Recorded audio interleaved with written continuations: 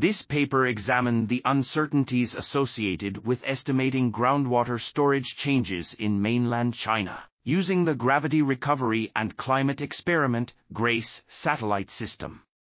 The authors used a Bayesian model averaging approach to generate multiple solutions for each year from 2003 to 2015. They then compared these solutions to other sources of data such as soil moisture measurements and found that the GRACE data had higher uncertainties than the other sources. The authors also looked at 10 different river basins and found that the uncertainties varied greatly depending on the basin.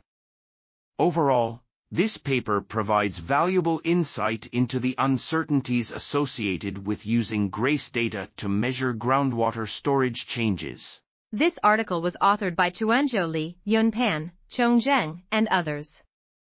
We are RTCLTV, links in the description below.